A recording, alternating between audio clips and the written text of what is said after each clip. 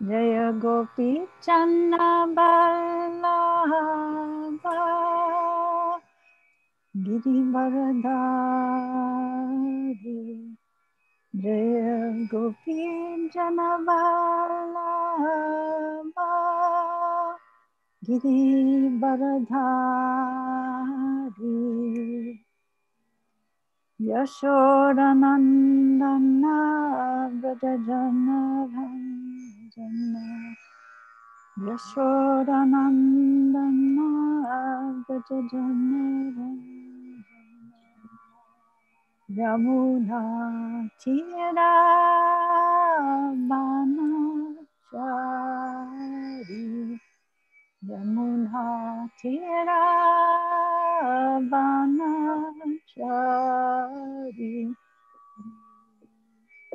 Jaya Radha Madhava Kunja Bihari Jaya Radha Madhava Kunja Bihari Jaya Gopi Channa Ballabha Girivaradari Jaya Gopi Channa Ballabha Girivaradari Yashodanandana Vrajajana Ranjana Yashodanandana Vrajajana Ranjana Yamuna Tira Banachari Yamuna Tira Banachari Jaya Radha Madhava Kunja Bihari Jaya Radha Madhava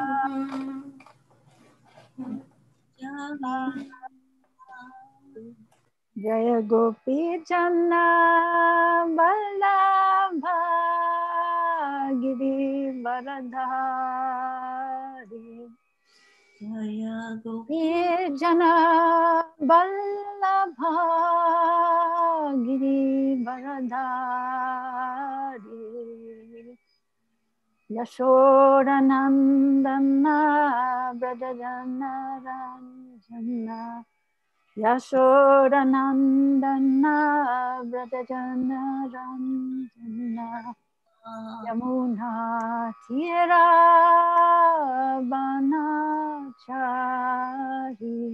Yamuna Tira Banachari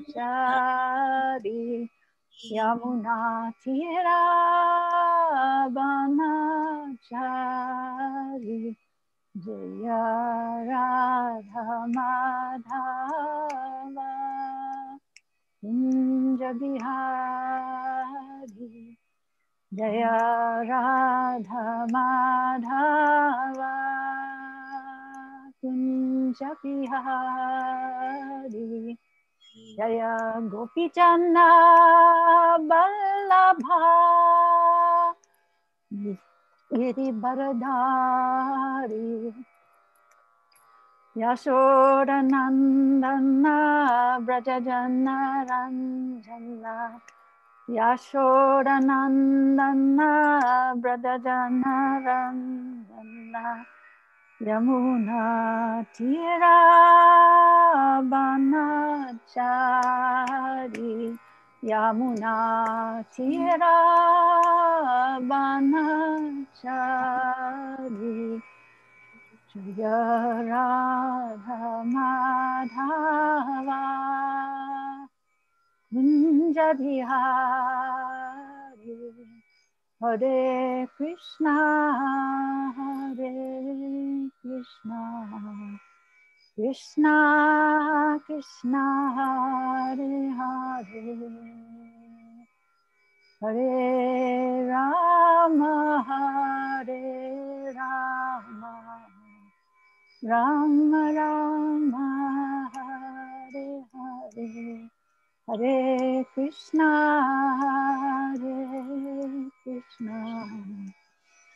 Krishna Krishna Hare Hare Hare Rama Hare Rama Rama Rama Hare Hare Jaya Radha Madana Mohan Radha Madana Mohan Radhe Jaya Sita Ram Jaya Lakshman Hanuman Jaya Sita Ram Jaya Lakshman Hanuman Shri Shri Gora Nitai Shri Shri Gora Nitai Shri Shri Gora Nitai Shri Shri Gora Nitai Prabhupada Prabhupada Prabhupada Jai Prabhupada Jai Jai Prabhupada Prabhupada Prabhupada Jai Prabhupada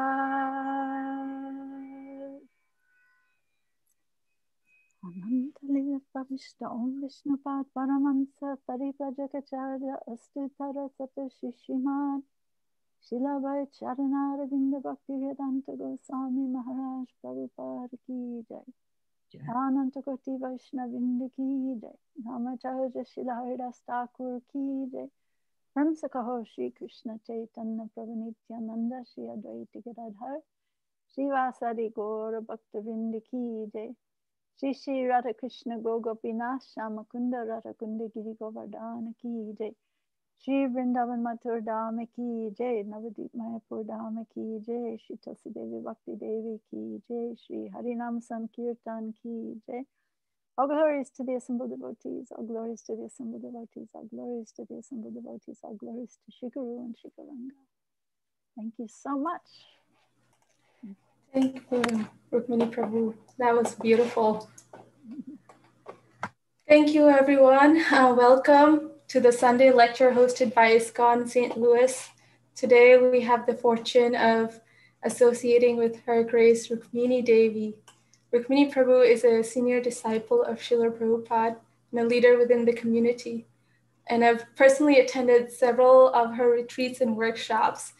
And that's what got me inspired to call her to come give us some association here in St. Louis. So let me do a quick introduction for those of you who haven't heard of Rukmini Devi. So Rukmini Devi first met the devotees in San Francisco in 1968. A few weeks later, she traveled to Montreal, Canada, with the 6 householder couples who were on their way to open the London temple. She took initiation from Srila Prabhupada there. She served as a pujari in the Boston and New York temples until 1972. At these times, she was part of a group of artists who were sent by Srila Prabhupada to Mayapur to learn the art of putul, a Bengali doll-making technique. Srila Prabhupada wanted these dioramas to be used to present Krishna consciousness in innovative ways. In 1974, she continued this work as part of a group in Los Angeles under the name The First American Theistic Exhibition. Multimedia exhibits were created in Los Angeles and Detroit temples. She served in the Colorado temples from 1986 until 1993, when she and her husband, Anuttama Prabhu, moved to Washington, D.C. to establish a national office for ISKCON communications. They're involved in outreach through interfaith dialogue. For 25 years, they also owned a business with 3 locations in the Washington, D.C. metro area as Kinder Spirits, which helped to fund various ISKCON and other social welfare projects. Since closing their business in 2017, Rukmini Devi has been teaching, leading workshops and retreats. She's on the board of directors of the Bhakti Center in New York City, as well as ISKCON Sabha International Advisory Board. She's the founder of the Urban Devi Collective, which hosts a website and a women's sangha each month at Bhakti Center. The Kirtan artist Gauravani is her son. She has 3 grandchildren, Revati, Kairava, and Kirtan Simha. We're so fortunate to have Rukmini Devi present with us today.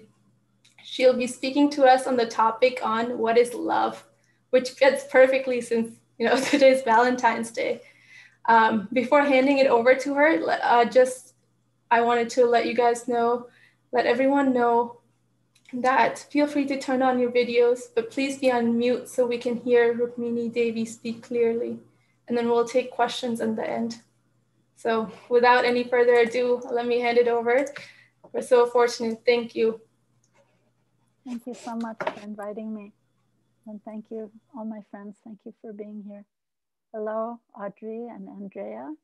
And hello, Tara.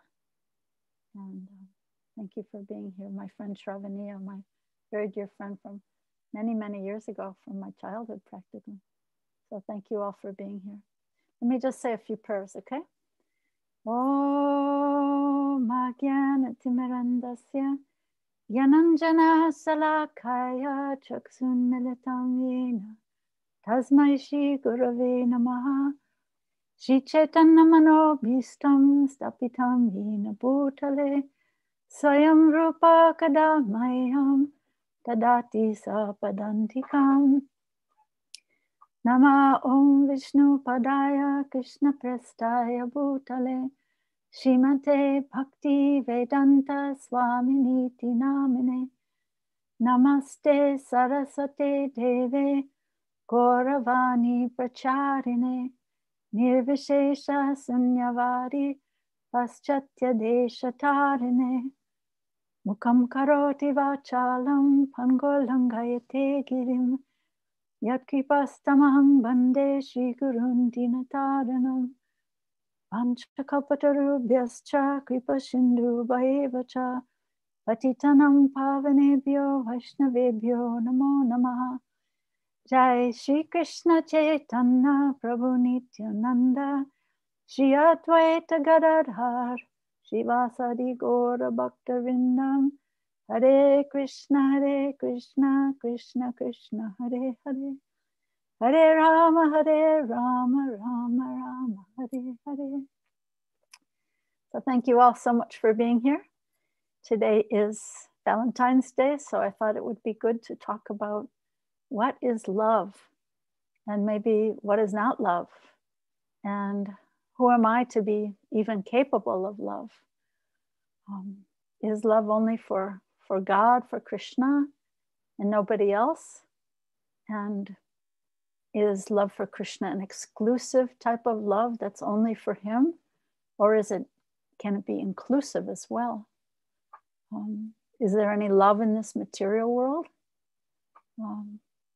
These are some of the things that I'd like to kind of discuss and unpack a little bit. So first of all, I wanted to start with this quote that's quite interesting. Maybe you've heard it before, not sure, but the Sanskrit language has 96 words for love. Ancient Persian has 80. Greek has 3, and English only 1. This is indicative of the poverty of awareness or emphasis that we give to that tremendously important realm of feeling. Here's an interesting thing, an interesting factoid.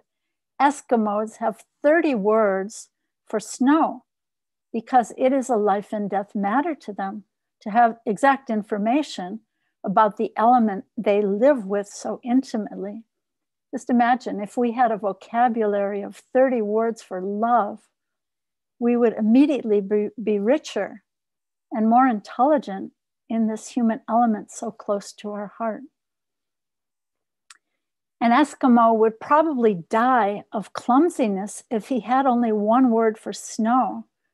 We are close to dying of loneliness because we have only 1 word for love. Of all the Western languages, English may be the most lacking when it comes to feeling. Isn't that interesting? This is from someone named Robert Johnson. So yeah, the English language is a bit clumsy, right? And it attempts to talk about love. I love my old slippers. I might love football. Or maybe I love shopping. But just imagine, if we could express love with more wisdom, with more knowledge of that beautiful expression of our hearts. So I was thinking that sometimes it's actually easier to recognize what is not love. Sometimes we might be at a wedding. You've probably been at a wedding before, and you've heard these familiar words spoken about love from St. Paul in the biblical literature, Paul's letters to the Corinthians. So he says these words I find very, very beautiful and profound. He says, love is patient, love is kind, it does not envy, it does not boast, it is not proud, it does not dishonor others, it is not self-seeking, it is not easily angered, it keeps no record of wrongs, right? It's not keeping score all the time, right? Love does not delight in evil, but rejoices in the truth. It always protects, always trusts, always hopes, and always perseveres. So these are some of the greatest words ever spoken about love in the Western world anyway. So what is love? It's not about getting what we want, right? It's, a child might be thinking that this world is all about me and what's mine, right? That's, they talk about delayed gratification as a symptom of being an adult, right? So in Bhakti, we learn about growing up to a spirit of giving, serving, and love and service, devotional service. Love is a verb, it's an action, and it's about giving and not thinking about what I'm going to get in return.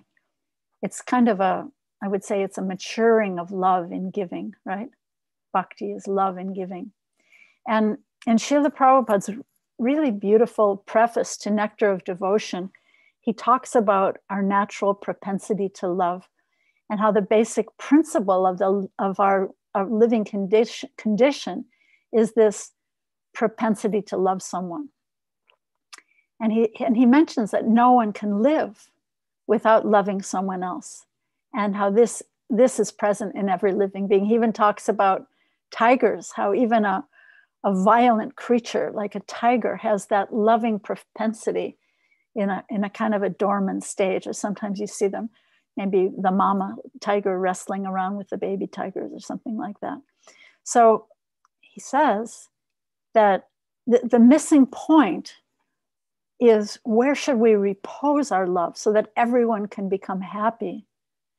And he says that our loving propensity remains imperfectly fulfilled, unfulfilled, until we realize who is the Supreme Beloved.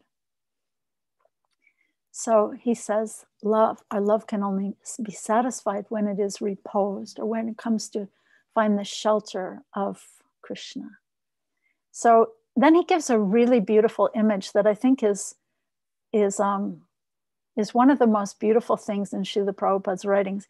He says that our loving propensity expands like a vibration of light or air might expand. Isn't that a beautiful image? And we don't really know, where does it end? It just keeps expanding until perhaps until we meet Krishna face to face, right?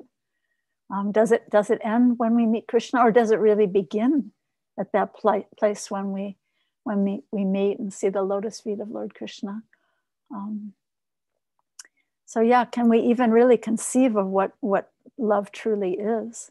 So then he continues a little bit. He says, Nectar of Devotion teaches the science of loving every one of the living entities perfectly by the easy method of loving Krishna. So I want to make this point that I think is very important, that this bhakti love is inclusive. Because, why? Because every living being is a part of Krishna. And by learning to love Krishna, we can experience the interconnectivity of us all, of the earth, of all living beings, of all existence. So bhakti love is inclusive love. So just if you could visualize, imagine that you're sitting on the bank of a still pond and you throw a pebble right into the center of the pond. So then so many concentric circles will radiate out from that center in harmony, right? When we see Krishna, our source, as the center and the, really by any name, right? God by any names, see him as the source of all existence and throw that pebble of our consciousness into that center, right? But if I mistake myself, if I am operating in my life as though I am the center and you, Riddhi, are operating as though you're the center and Shravani is operating as though she's the center, then they're all going to be all these clashing patterns coming out from each of these false centers, right? There'll be discord and conflict, and these ripples generating out will be clashing so much. So I think the really counterintuitive piece of all this is that the more we selflessly offer our love to Krishna, to that center of all existence, the more we can taste and experience love ourselves, the more we experience harmony. So I think that by having it be all about me, I'm going to find satisfaction, but it doesn't work like that because that's an aberration in the way things really are, right?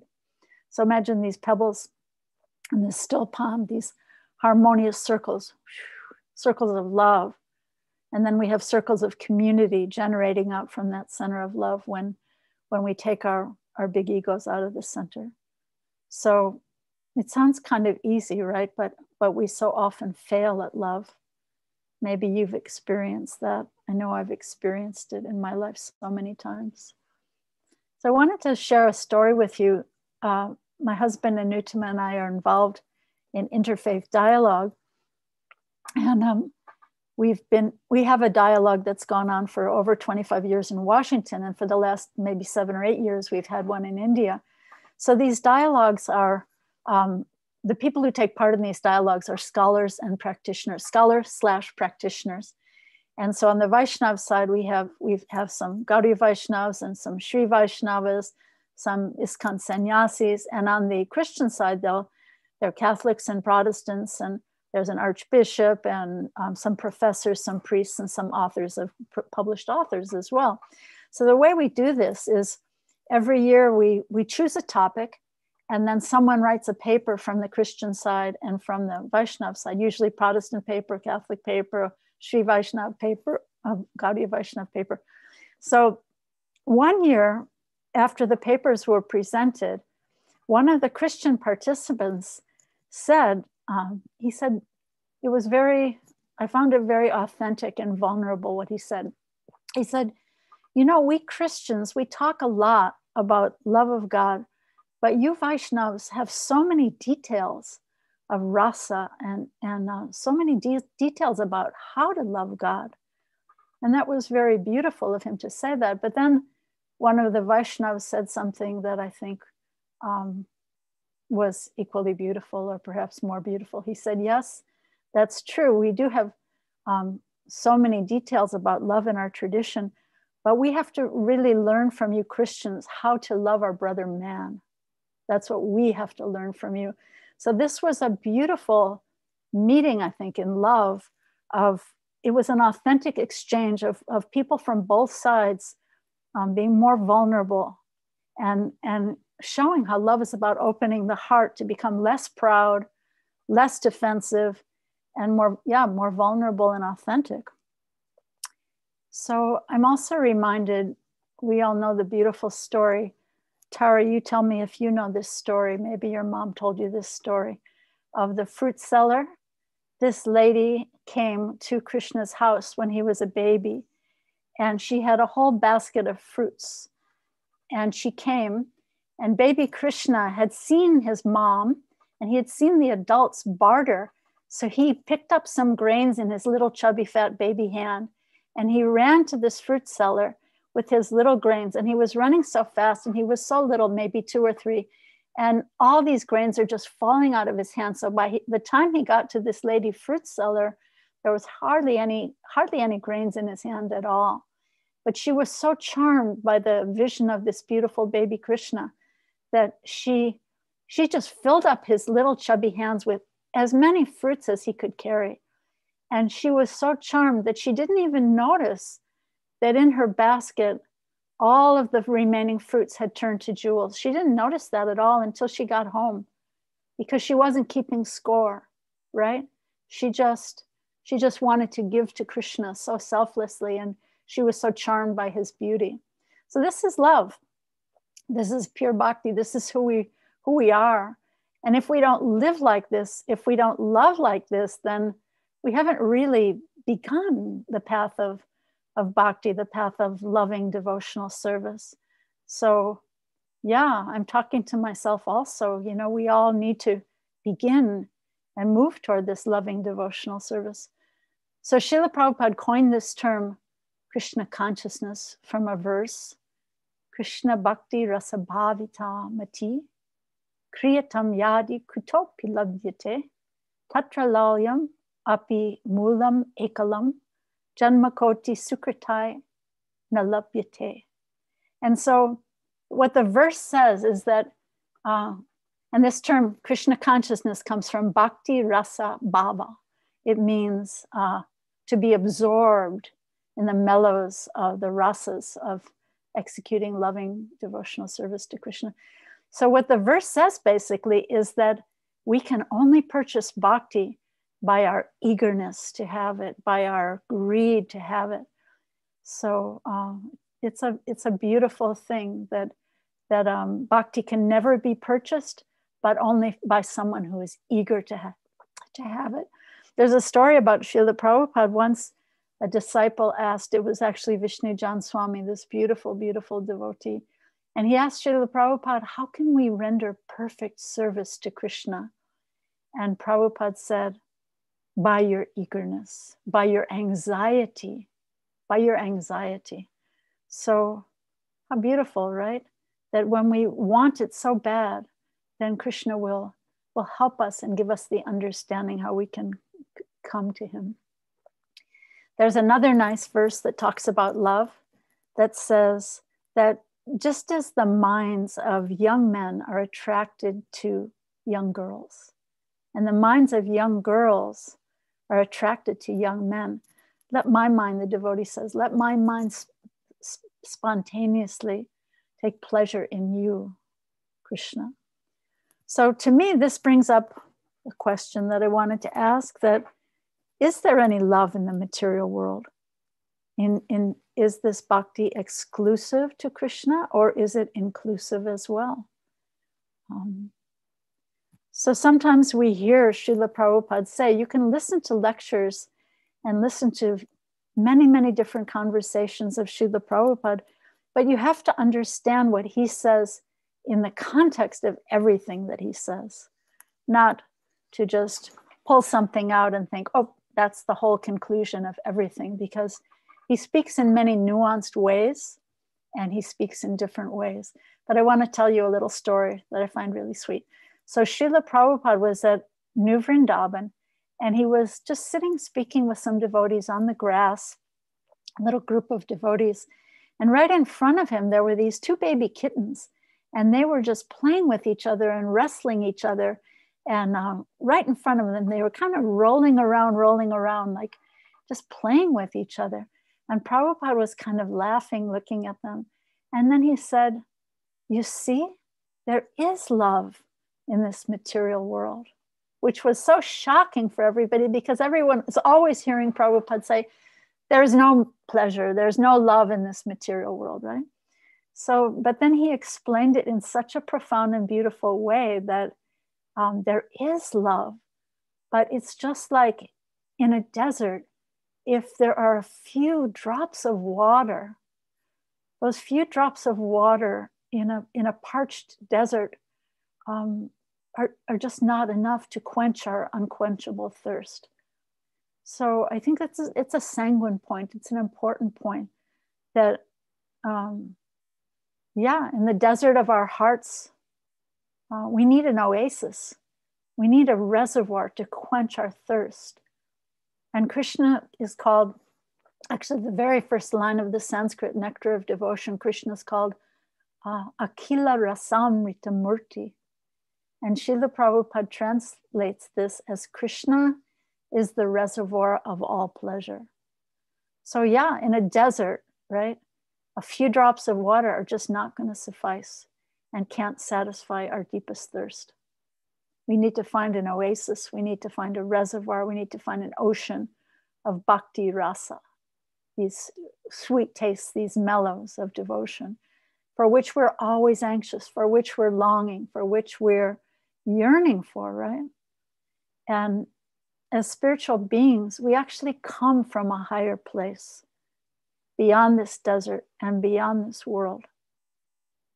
There's a beautiful quote from the great Christian teacher, C.S. Lewis, and he says, "If I find in myself desires which nothing in this world can satisfy, then the only logical explanation is that I was made for another world." So yeah, so in this world, in our human relationships of love between two people, sometimes we experience a lot of pain in love in this world.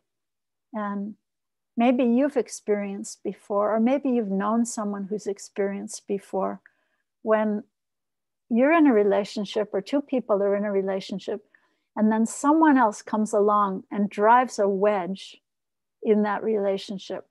It's a really, really painful situation. And it's called a love triangle. A love triangle. It's a painful situation that comes in this world. But you know how Bhagavad Gita describes that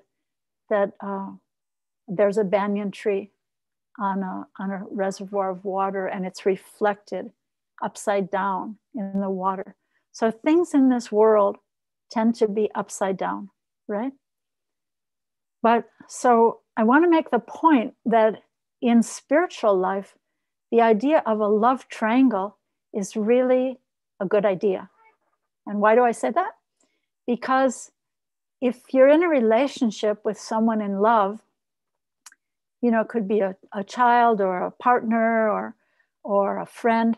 If you can bring into that relationship some Krishna, it becomes a love triangle in the most beautiful and holistic and satisfying way.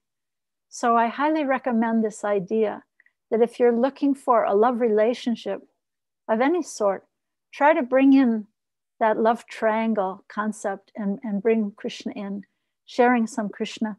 And what happens is you can go deeper in the relationship. Your relationship will flourish. You can feel more satisfied, helping people see Krishna in their journeys and seeing Krishna in others, seeing the connectivity, the interconnectivity between all of us. So yeah, and Krishna talks in the Bhagavad Gita about seeing Krishna in a taste of water, in the light of the sun, the moon, the ability in others.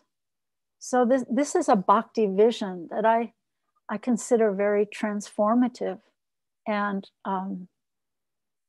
not exclusive, but inclusive, right? Because it includes the earth, it includes all living beings, it includes everyone who exists, the animals, the earth, because they are all part of Krishna by their intrinsic nature, right? And what happens is when we think like this, when we can have this kind of transformative vision in our hearts, then what happens is it actually starts to turn matter into spirit, and it turns iron into gold. Because the fact is that according to the Bhakti philosophy, nothing is in and of itself matter or material, but it's just this kind of veneer that we put over it of trying to enjoy it separately from Krishna. Otherwise, it is spiritual. This world is spiritual, but it is temporary. So it's not an illusion. The Bhakti tradition doesn't call this world illusion, this world of relationships, this world of forms. It's not illusion, but it is temporary. And we can connect it to Krishna by this transformative vision. of seeing Krishna's connection everywhere. So this is the beginning of bhakti, I would say, to have this kind of appreciative love. Have some appreciation for the gifts we receive each day. So many unseen gifts. Some we see, but so many we don't see. Today, I was given another breath of life. I didn't deserve it. I wasn't entitled to it. But again, I was given this day to try to practice a little bit more, to try again. So thank you so much, Krishna, for this day that I've received by your grace. And without this kind of appreciative gratitude, then we're talking about love here, right? So this is the beginning of love. And without this appreciative gratitude, love is actually impossible. We can't go to the place of love without these baby steps or beginning steps of this appreciative gratitude. Sometimes it's said that appreciative gratitude is the lobby to the palace of bhakti, and there is no back door. So that's something powerful and beautiful to meditate on. So what is love? We talked a little bit about what love is not, a little bit about appreciative love. It's what each one of us is really seeking, right? To love and be loved for who we are, for who we really are, without the masks and without the game playing. You know, people play so many games and, you know, ego games and all kinds of jogging for position or superiority in different places. So love is without these games and without these masks. The poet Virgil says, love conquers all, and therefore we too should be conquered by love. So how can we come to this place of being conquered by love? What would it mean to be conquered by love? So there's a place in the beginning of Srimad Bhagavatam, if you want to look it up, it's the first canto, second chapter, and the 6th verse. It actually defines love. And if we could understand this verse, I would say that it would change the whole trajectory of our lives and change the whole trajectory of our thinking. So this verse, I'll say it in Sanskrit for you. It says, Savai punsam paro dharma yato bhaktir arhoksije ahaitiki apritiyata yaya atma suprasidati. So the verse says that the highest love is love in action, that love is a verb, and that the only love that can really, truly, fully satisfy ourselves is loving devotional service that's not interrupted and that doesn't have any ulterior motive or any false motivation or selfish motivation. So this is really a high pinnacle to come to. But it's good to have an ideal in our hearts, to know what the real essence is and where I need to try to climb to, try to receive in my chanting and in my service. So yeah, uninterrupted and unmotivated by false motivations. So these rasas are sweet tastes of relationships in service. In the purport of this verse, Srila Prabhupada calls the relationship of the servant and the served, this exchange of love. It's like, kind of like, you know, the process of kirtan. It's like a call and a response, the call and the response.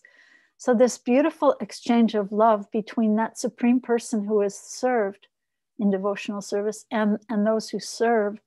Prabhupada calls that exchange the most congenial form of intimacy.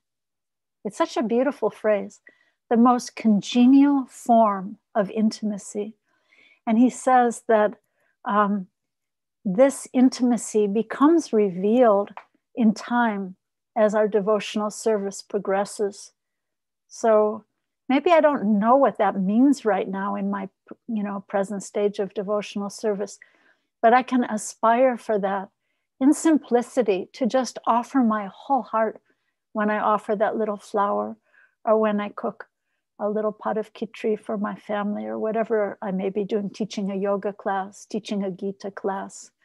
When I do that as an offering to Krishna, then it can grow into this beautiful, most congenial form of intimacy.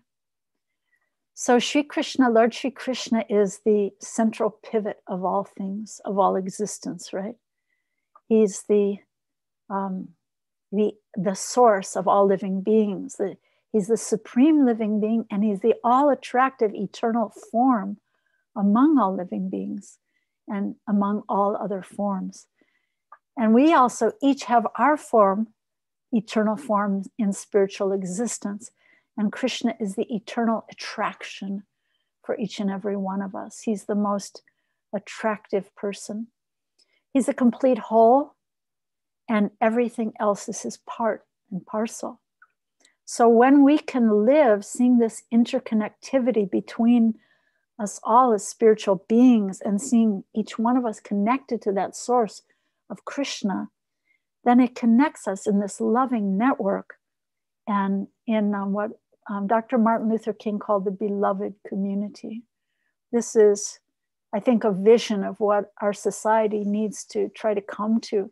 And I think the process of bhakti, we have these gifts for the world, for our society, these beautiful healing gifts of what it would mean to live and serve in beloved community.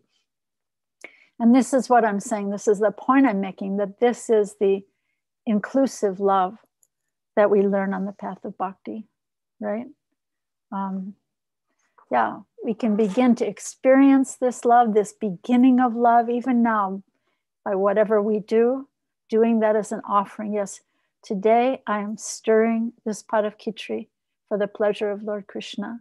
Today I am sweeping my floor. I am teaching my IT program, project management IT class.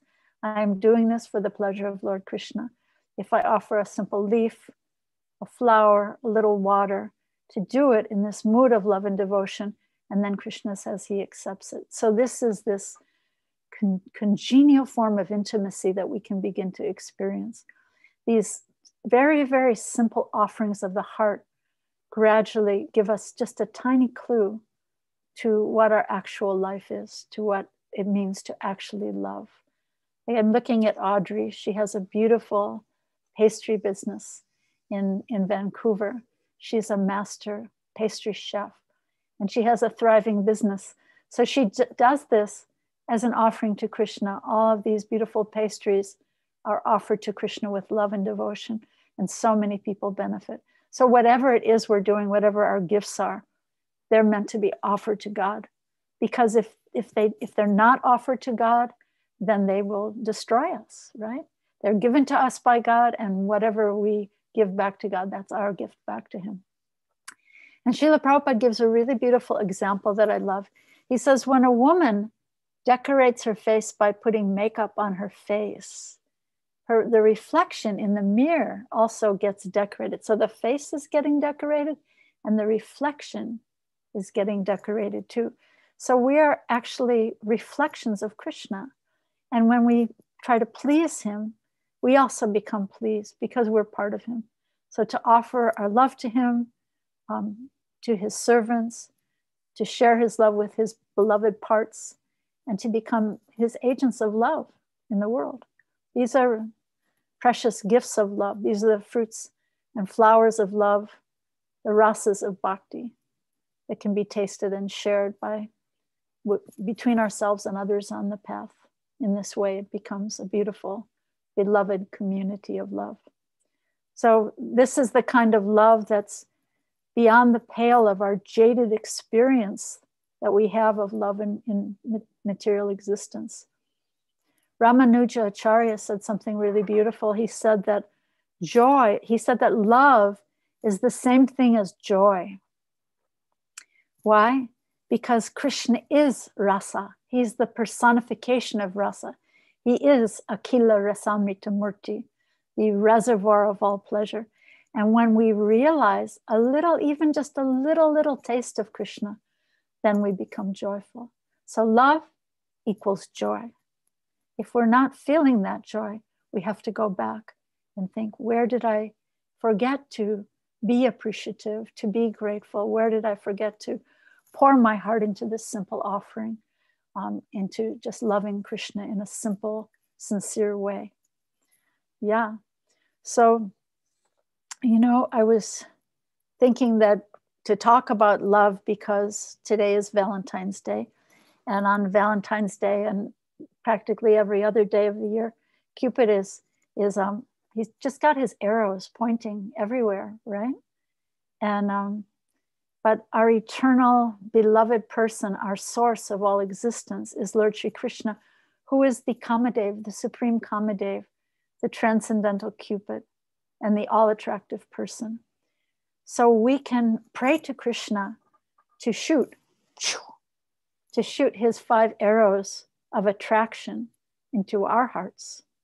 His arrow of beauty, his arrow of the fragrance of his body, the arrow of his voice, the arrow of his touch, the arrow of a taste of nectar, right? And what happens is when a devotee finally meets Krishna, then all of these beautiful qualities come together and overwhelm the devotee. And they all join together in the arrow of Krishna's beautiful compassion, and the devotee becomes overwhelmed, and his spiritual senses awaken. So this is something that we have to look forward to on the path of bhakti. Where does this beam of light, where does this beam of air, where will it end? It just keeps expanding and expanding and expanding, and we don't know where it will end.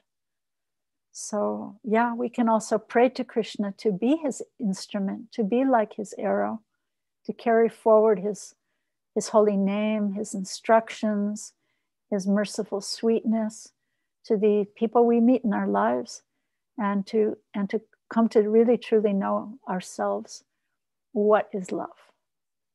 So thank you all so much. And I want to see if any of you have anything that was important for you here, any takeaways or reflections or any questions that you'd like to put about love. What is love? What is not love? How can we access love? Thank you so much. Thank you so much, Rukmini Devi, Rukmini Prabhu. So there's 2 ways you can ask questions. Feel free to unmute and ask questions. And if you'd like and are shy or uncomfortable, feel to put them in the chat and I can read them out. Okay. So Audrey is asking, I see something in the chat. Yeah. Which verse, that verse, Savai Pumsam Paro Dharma. It's really the verse that defines love. And it's 1st canto, 2nd chapter, 6th verse. She's got it now. Yeah, I found it. Thank you. Is that okay to interact now? Just for. Please, yeah. I remember you sharing that verse during one of your Krishna book sangas on Patreon, and yeah, I gotta say that since then, now I'm glad that you talked about it again, so I can screenshot it and keep it, like save it in my phone for an easy access. Nata, give me a second. But yeah, I think what I always take away when you speak about love in that verse is that if it's not unmotivated or uninterrupted, meaning like if there is a personal motivation behind, or if it can be interrupted for any reasons, then it's not true love. And whether like it applies in Bhakti or Krishna consciousness or even everyday life, there is a lot of people that kind of take away their love to punish someone. But if somebody does that, then they're just giving you proof that their love wasn't pure to begin with. Right. So it's always what I go to now when I have a doubt. That's a really beautiful question. Thank you so much. And yeah, we're beginners on the path. So we're just taking baby steps and we're just trying. But it's good to know what the ideal of love is, so that we know that it's not just that, hey, there is no love anywhere. I'm just floundering around in this world and there really is no love anywhere. What is that? That's kind of like existentialism, you know? There's no love anywhere, and we might as well just all forget about it. So to know that somewhere that love exists, somewhere that beautiful fruit seller, she was an Aborigine woman actually in that story. She's just a lady who lives in the forest, right? She's not educated. She doesn't have a degree. She's probably not that beautiful, and certainly not wealthy, right? But she's got this pure love. So I think in so many of because Srimad Bhagavatam really it's a conversation within a conversation within a conversation. So in all these relationships, we have Bhagavad Gita, Krishna and Arjuna, but in all these conversations, we have so many pinnacles of love. We have so many people who teach us what is love, you know, how to overcome the obstacles to love, you know, how to become awakened. Like the story of Narada Muni in the first canto of Srimad Bhagavatam. He's talking about how all his senses became awakened. You know, when he's going through this process of realization, all his senses become awakened with love. So I think these are, you know, so they're sort of like points of light in the sky for us to see. Not that we should be beating ourselves up that I didn't perform pure, perfect, uninterrupted devotional service back to the corner today. No, you know, we should be encouraged that it is possible for each one of us, and it's not based on anything external. It's not based on power or wealth or beauty or high intellectual education. It's just based on that one sincere ability to offer my little flower. And maybe today I didn't do it so lovingly, but again, I have my chance tomorrow, right? To again offer my flower. And I think in some ways, sometimes I see this as the difference between, you know, Shravaniya, you live in Hong Kong. So sometimes this is the difference between the ancient East. Of course, right now, Hong Kong is a very modern city and a very fast city, just like cities in the West. But perhaps this is the difference between the ancient East and the modern West, which is everywhere. I mean, because of the internet, that Western culture is everywhere. But we want it fast and we want it now. And sometimes if we don't get it fast and now and right away, wham, bam, you know, we think, oh, well, it probably doesn't exist, or I certainly couldn't attain it. But we have so many examples of those who do, you know, in all circumstances. So I think that I find that hopeful. I find that hopeful, that to just keep putting one foot in front of the other. And, you know, tomorrow, this croissant, did I pronounce it terribly? Yeah, croissant. I can't speak French. Tomorrow, this croissant will be offered with a little bit more love than the one I offered today. Just gradually, just putting one foot in front of the other. So do you find that a little bit hopeful and helpful? Okay, yeah. Tara does, so thank you. Hare Krishna, Rukmini Prabhu. I just have a quick question. I really loved the visual that you gave about the love triangle, and that the only satisfying one can be with Krishna as the third person. Really loved that. I'm just wondering, how do we incorporate that with the idea that we're trying to balance, knowing that it's Krishna with Radha, like that balancing energy of the two of them? How do we incorporate that as well? Just because I'm always thinking of how do we put in Radha. Beautiful. Thank you for that. Well, Radha is always a part of Krishna. So then we can't really say that would be four, because she is intrinsically Krishna and Krishna is intrinsically her. You know, Krishna doesn't exist without Radha, and Radha doesn't exist. Even in the holy name we chant, right? We have two pairs of names where they're in union, Hare Krishna, and then in separation, Krishna, Krishna. He's longing for Radha. Hare, Hare, she's longing for him. So they're always there together. And thank you for bringing her up, because, you know, in one place there's a beautiful book called what's it called? I forget the name of it actually, but it's a little bitty book by Viswanath Chakravarti Thakur. And he talks about how Radha and Krishna are just like, they're like two candles that have come from one stem. Like if you have two wicks that have come from one little wick, or two flowers, sometimes you see two little roses blooming from one stem, right? Or sometimes I like to give the example like a garbanzo bean, it's one, but you can pop it in half, it's actually two. So this is the beautiful union of Radha and Krishna. And just like the way their love is always in balance and they're always enhancing and increasing their love between each other. So keeping Krishna in that love triangle, I think in our relationships is really about balancing, because, sometimes someone that we're in partnership with in our life, doesn't want as much Krishna as we want in our life. And maybe doesn't want every single word in our conversations to be about Krishna. And so we have to be able to honor the differences in those relationships and honor the voices, honor those who are listening, because look at our lives. We may have little ones, we may have teenagers, we may have a partner who's, just not all so much into this stuff as we are. Or we may have friends that we're trying to help along the path in sensitive ways and not overwhelm them with, you have to be doing this and this and this. Sometimes when people come to one of our temples, they get overwhelmed, right?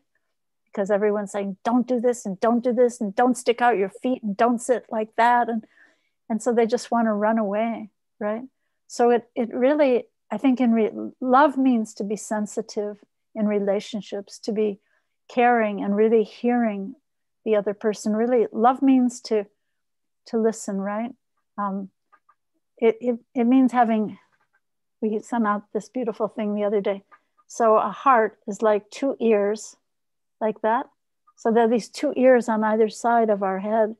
And in the word heart, it's separated. In the middle of the word heart is the word ear. So we have two ears and we have one mouth. And to open our hearts, we have to be listening more and not preaching so much, really, but hearing. And what are the needs and what are the interests? What are the concerns of whoever I'm sharing with? That's putting ourselves aside and our own egos aside and being able to truly share in ways that will really be able to be received. Because Krishna consciousness it's caught more than it's taught. Sometimes have you ever heard that before? It's caught more than it's taught. So we may, actually there's one lecture where Prabhupada is saying very beautifully, he says, we are hearing so much, preach, preach, preach, but they do not know. They must be empowered to preach. So when we're teaching, these days we prefer the word teaching, not preaching. But when we're teaching, we have to really be thinking of how is it being heard? How is it being received? And with sensitivity, sharing that Krishna in that love triangle.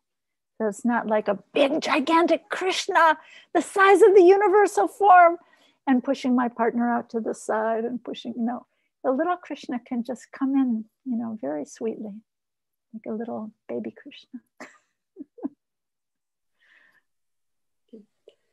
I hope that's helpful. Haribol. Haribol. Haribol. Thank you. Good to see you. Good to see you. And that was pronounced, dear Rukmini. My dear friend, Sadhana.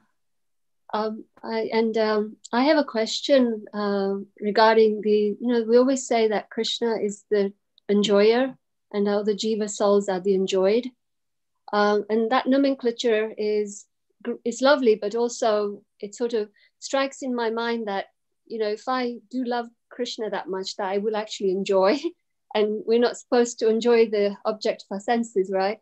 And we're talking about love today. So I was just trying to see how that paralleled, and where that went. And so that was where I was going. Thank you. Thank you. That's a beautiful question. The fact is that in the exchanges we see between Krishna and his devotees, he experiences that he is not enjoying as much as his devotees are enjoying. He sees that Radharani is enjoying more than he is, and the gopis are enjoying more than he is. So therefore he comes as Lord Chaitanya in order to taste what it is his bhaktas are tasting. And he becomes just like it's so funny, you know, we think of the term enjoyer, the supreme enjoyer, like he's the king of the castle and we're just all these little underlings underneath. But what does Lord Chaitanya teach? He teaches this sort of inversion, like king of the castle, right? The humans are at the top, or maybe there's a big fat god on the top, and all the humans acting like, oh, I am the steward of the earth, right? And then all the animals and the earth and everything's down below. But Lord Chaitanya actually inverts that pyramid, and he puts the earth and the animals, the trees and the grass at the top, right? And as human beings, we have to serve, or we're implored to serve as the servants of the servants of the servants. And in that way, we get the sweetest taste, which is also very, very counterintuitive, because we think that if I'm in that position, I will be destroyed and I will never be able to experience any joy. But this is the place of the real enjoyment. And what happens is that Krishna, he becomes a prisoner in the heart of his devotees who are so selflessly loving in this way. And it's so beautiful to me because it's beyond money, it's beyond beauty, it's beyond affluence, it's beyond education. It's just, you know, this sweetness, like, you know, the thing that's coming to mind for me right now is this story of when Duryodhana invited Krishna to come for lunch, and he had the whole spread of, you know, he had the best chefs in the kingdom, and he had a gigantic spread of every imaginable, you know, delicacy.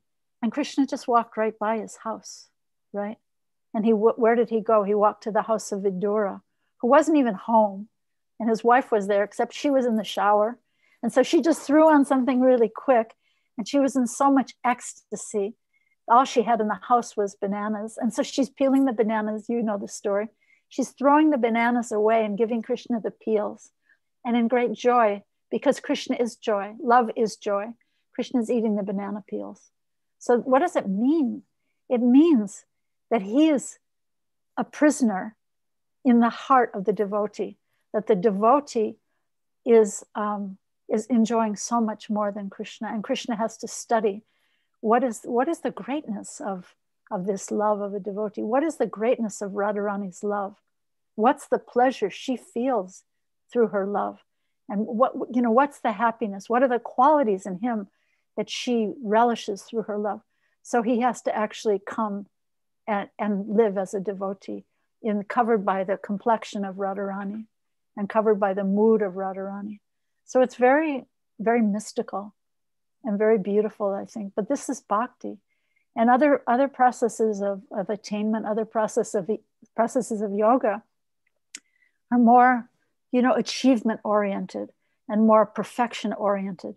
But bhakti is about coming to this place of humility and love, where there's the greatest reciprocation.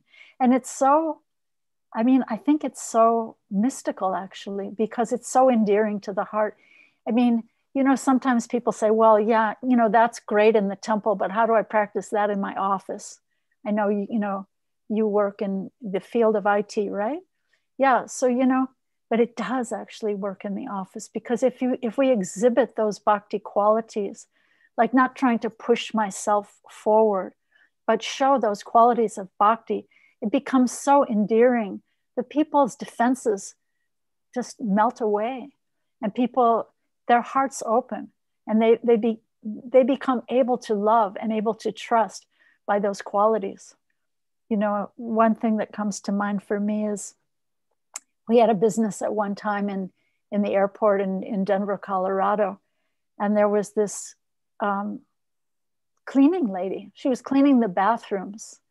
That was her job. She was cleaning the bathrooms, but her heart was so loving and so giving that the big executives who were making six-figure incomes at that time would come to her for advice on their marriages or their relationships or the problems of their lives. So it is it's counterintuitive, it's very mystical, but I think it's very profound. And in this way, the humble devotee is enjoying more than Krishna, and Krishna has to study the character. And the great Uddhava, the great disciple of Brihaspati, right?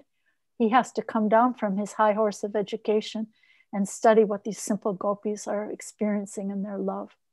So this is bhakti. This is the mystery of bhakti. I hope that's a little bit helpful. Very nice. Thank you so much for your sweet. It's so good to see you. So good to see you after a long time. Thank you. Thank you. Hi, Rukmini. Hi. Who's that? Robert? Yes. Robert, I hear you. Can you see me? No, I can see you, but I will look for you. Let's see. See, there he is. I see his hands. And hello, Robert. And Shamala Priya also here. Wow, there's a threesome. You have a love triangle. There they are. A love triangle. It's nice to see you. I wanted to share a small story with you based on, you had mentioned love being the verb. May I do that? Please. So there was a teacher, his name was Stephen Covey. And great teacher. He has a very similar story that had a big impact on me when I first heard it. And he told this story about a man came to him looking for counsel. And he was telling Stephen, I don't love after 20 years, I don't love my wife any longer. And I don't know what to do. What should I do? And Covey said, love her. He said, no, I don't love her. I just don't have interest. I don't love her anymore. What should I do? He said, love her. And then finally he said, I don't have the feeling. And Stephen Covey said, love, the feeling is a result of love, the action. Whoa, beautiful. And it's very empowering also, because if we are only dependent upon our feelings for how we love, if we're dependent on just feelings, then it's going to be very variable and not constant. It's also outside of our control. Yet if we're living in the mode of giving and service, then we have full control over that activity. Right. And I will, in the spirit of Valentine's Day, I will use my own dear wife as an example in this case. One thing that we do is that we are in constant and total service to one another. We trip over ourselves serving each other in the smallest and largest ways. And in that action, we actually get joy ourselves. I am so happy to serve her, and she feels the same way. And this is really the idea of service with Krishna in the center. And so love the action is definitely a contributor to love the feeling. Thank you. That's so important, isn't it? So important. Yeah, because I think as Western people, we think that this feeling of love is going to come and sweep over me, that Cupid is going to come and shoot me with his arrow, and boom, I'm going to feel love. But all these fairy tales that end with, and they all lived happily ever after, that's where the story actually begins, right? Because that's where the work of love begins. That's where what does that one Buddhist teacher say? Do the laundry and carry water, do laundry, So this is real love in action. And I think bhakti is so pragmatic, really. It's beautiful because it's idealistic, but it's also so pragmatic. And yes, it does really work in the office. You can take it to the office. You go get a cup of coffee for yourself in the office, and you get one for, the person in the other cubicle or whatever. You see that someone has a need, and this is bhakti, random acts of kindness. How can I serve? And by going to that place of service, we become gratified. We become blessed, because these are Krishna's parts and parcels. There's this one place in the Chaitanya Bhagavat where Lord Chaitanya says, every one of the innumerable living beings are my beloved parts and parcels. And if anyone causes harm to any one of them, I'm not even going to tell you what he says. He just says, forget it, just don't even try it. So just understand that if you want to serve Krishna, you have to serve all living beings. And yes, it's beautiful in a sense, because in a sense, there is an exclusivity of loving Krishna because he is his own wonderfulness, right? He is the supreme personality, the most attractive person. So there is an exclusive love, but it's also inclusive. So again, it's very mystical. It's inclusive, but it's exclusive at the same time. There's only one Krishna, but yet every living being, the earth and every living being, they're all his parts and parcels. So loving Krishna by loving all living beings. Thank you. Love is a verb. The feeling. What was it? The feeling. We access the feeling by the action. Love, the feeling, is a result of love, the action. Beautiful. Beautiful. Yeah. So if you don't love your wife anymore, just love her, and you'll see that feeling will start to awaken, because that's the work of bhakti. Beautiful. Thank you. So important for all of us, Yeah, I heard someone speaking the other day. If you don't like what you've got, if you don't get what you like, then like what you've got, right? If you don't get what you like what you've got. And this is going to the place of appreciative love that we were talking about. What else? Let's see. Sorry. This is Constantina. Oh, is there somebody else speaking? No, please go ahead. Hare Krishna. Hare Krishna. You're so in the dark. Can you is there a light? Dark because I have to keep the light low so I don't wake up. I had surgery, so I'm trying to stay. Okay, no problem. We can hear you. We can hear you just fine. Sorry about that. No problem. I just had a situation, and as I'm listening to everyone, I'm getting a lot of my answers. But one thing I realized is I was with my niece recently. She's about 12. And she's going through some very isolating issues. I believe she's dealing with a lot of abandonment, rejection, and being ignored. She locks herself in her bedroom. She never comes out except at 10 p.m. until 2 a.m. This is a 12-year-old child, and I've had concerns about it. Mm-hmm. So I took her out, and when we were out, she expressed to me, I had ordered a beverage for her, and she said, I don't like people. I don't want to be here. Mm. It was so, I felt a tremendous amount of pressure for some reason because we were awaiting beverages being prepared. She needed to get out of this public store that had 5 people.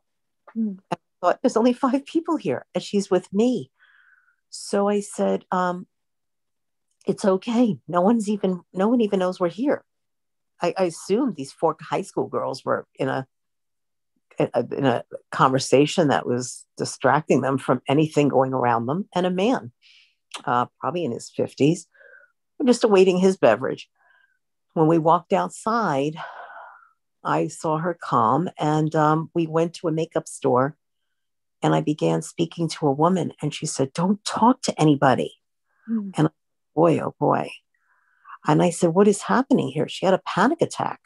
Mm. I thought, oh no. And I thought, what am I going to do? And I just tried to speak to my sister about it because she lives with her. And it's the usual classic comment. Oh, she's going through a phase. This is what she does. And, I'm thinking, from where I'm coming from, this child needs love. She needs to be heard. She needs to be respected. And my sister does the antithesis. She reprimands her for eating ramen noodles and reprimanded me for buying them.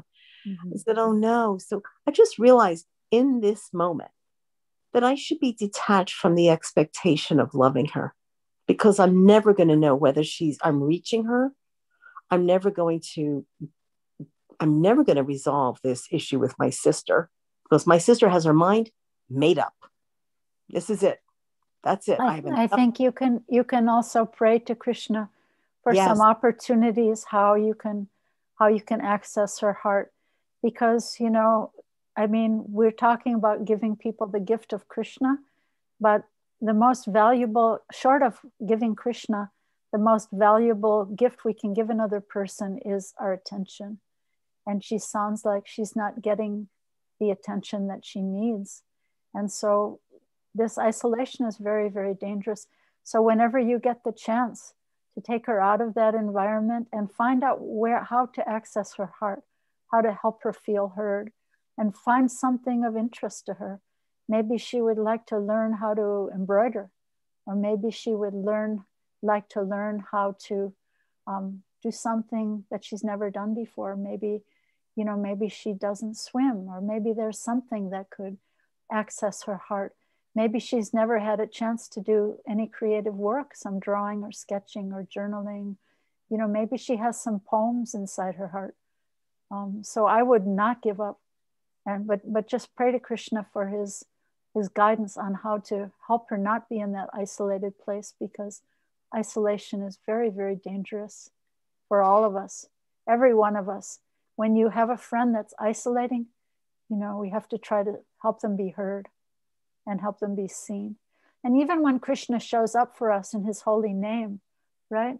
We want to receive him as a guest. We want him to feel heard, to feel seen. Krishna, you've come to my house in your holy name, in your beautiful form, in your picture, and I want to receive you. I want you to feel seen and heard and appreciated. So every one of us needs that, because we're all social beings.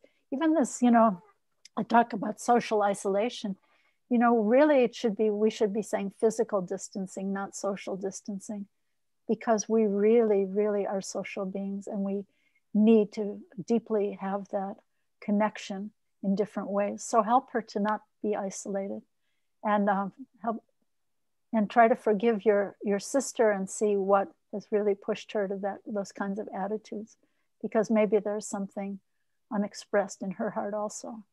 So I hope that's helpful. But yes. I would say, a cure to destructive behaviors is something creative. Maybe get her some finger paints or some watercolors, or, she can sketch, and colored pens, those beautiful markers that, you can add a little water and they just flow like watercolors. Do something like that just might open up a whole new world for her. She is an artist. She does paint. See, that's very, very key piece of understanding, because creative energy, when it turns in the other direction, it becomes destructive. So, and that's there in all of us. Is there time? Can I tell a little story? I'm a little over time. Will you guys tolerate a little story? There's a beautiful story of he was a director of plays, and in New York the critics completely panned this play that he directed, and he thought his career was finished, his life was finished, and he was he was just in a deep depression. He didn't know how he was going to even continue with his life, and he was just moping around the house, not knowing what to do and how he could get out of this huge slump. His little daughter came up to him and said, "Daddy, could you paint my bicycle? It's looking really, really old. Do you think you could paint my bicycle?" And so he started painting her bicycle, and he just really got into it, and he started painting stars and moons and all kinds of beautiful decorations on her bike. And then his other daughter said, "Oh, my bike doesn't look as good as that one. Could you paint my bike too?" And then what happened, the kids in the neighborhood all started bringing their bikes to him to get their bikes to be spiffed up and beautiful the way those two bikes had been. And so what happened was he used his creative energy in a way that he never expected. And it got him out of his depression and out of his slump. So creative energy is, it comes from Krishna. It's a gift. And we have to use it. Otherwise, it turns destructive.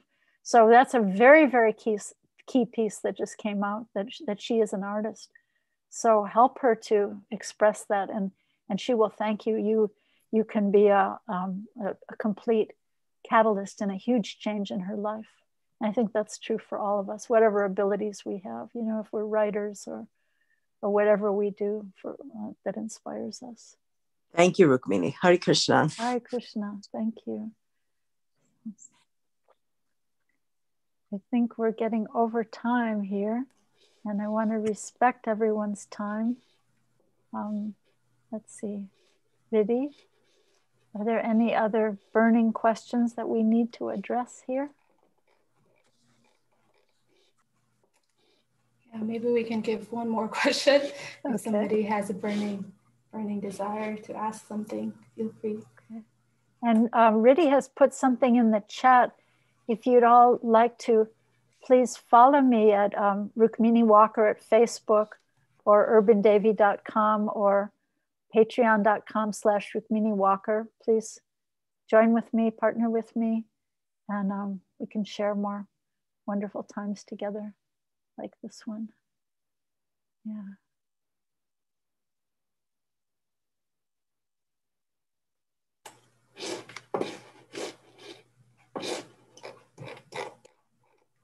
Like no one's coming out. Scared them with the one question. That's all right. Okay. All right. Well, thank you all so much for sharing this time. Thank you for being here. Thank you for spending Valentine's Day evening hearing about the supreme transcendental Cupid and how to be shot with his arrows of attraction. And thank you very, very much for inviting me, Riddhi. It was my honor to be here. Thank you so much. Thank you so much. We've learned so much today, and I'm sure all of us have learned a lot too. I was going to share these pages that Rukmini Prabhu you just brought up. There's her Facebook page. I'll just do a quick share so you guys can see. These, there we go.